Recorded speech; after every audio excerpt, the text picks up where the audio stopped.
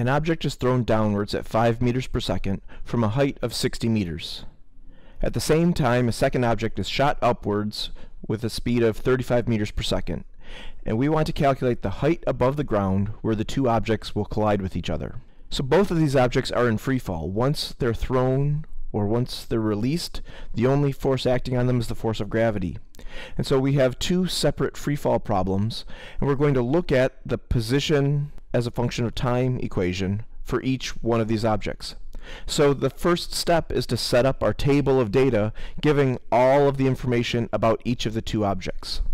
For the red object that's thrown downward, it starts at a height of 60 meters.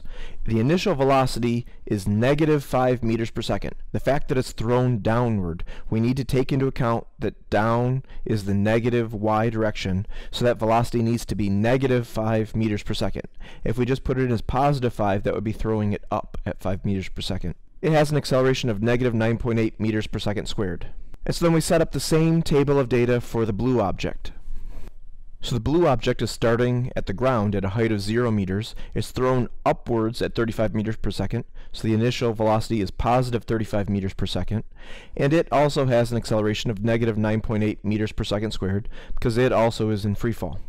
So now we're going to look at the equation for the position y as a function of time for each of the objects. So for something moving with a constant acceleration, the position at time t equals the starting position plus the initial velocity v0 times the time plus 1/2 times the acceleration times the time squared. And so now I'm going to set up an equation for y as a function of t for both the red object and the blue object, plugging in the values I have in my table. So I have the equation for the height as a function of time for the red object and for the blue object.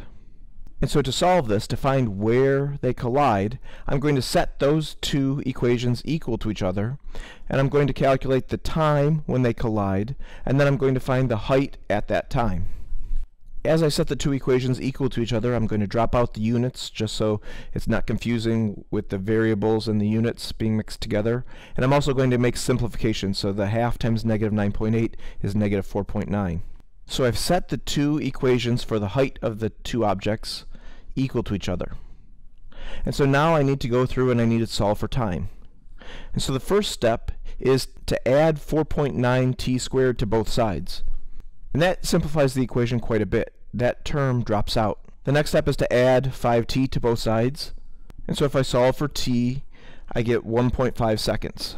Now that's not my final answer. I was asked at what height do they collide, not how long does it take for them to collide. So we take this time, 1.5 seconds, and we plug it back into either one of my equations to find what height this happens at.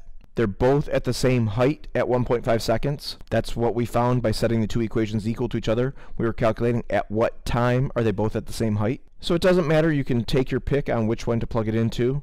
I think the equation for the blue object looks a little bit simpler. There's a little bit less that we need to calculate. So I'm going to plug it into that equation. And so taking this equation and solving it for the height, we get that the height is 0 plus 52.5 meters plus negative 11.025 meters, which if we work that out, we get that the height that they collide at is 41.475 meters.